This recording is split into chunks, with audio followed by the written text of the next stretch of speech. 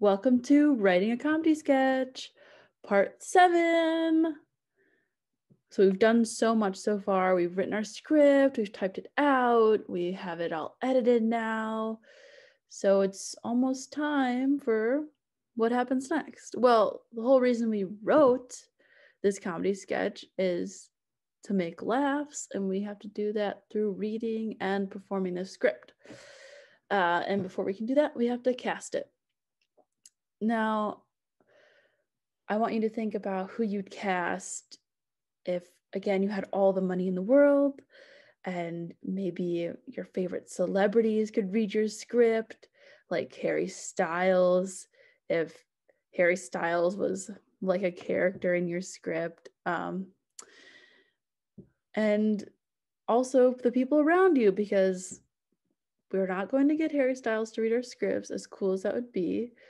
So, like, what friends and members of your household would be good to read through the scripts in real life? So I think it's another brainstorming moment. So we can just take our journals and think about the characters in our scripts and who we'd love to play them, both in our wildest imaginations and who's actually going to play them and who we're going to ask to do it. So let's just take a moment to do that.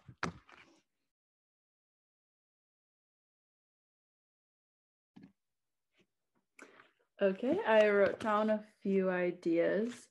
So I really, in my script, just have a voiceover and Nina, so it was pretty easy to cast.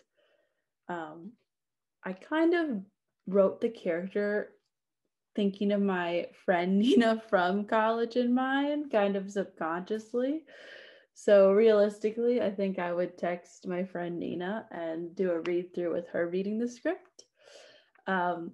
But I'm also a big fan of Saturday Night Live, and one of the comedians on SNL is named Aidy Bryant.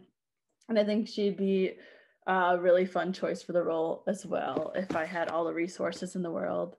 And for the voiceover, I think my dad would be perfect for it. He has a deep, enthusiastic voice, and I don't really think he needs a celebrity replacement. But again, on that SNL theme, I might get Daryl Hammond to announce the voiceover parts instead, because he is the SNL announcer, so that could be cool. Feel free to keep thinking of different ideas of who would play your parts, because you never know who's available. So think of like 3 people for each character in your sketch that you could ask to play it, so you could soon bring this sketch to life.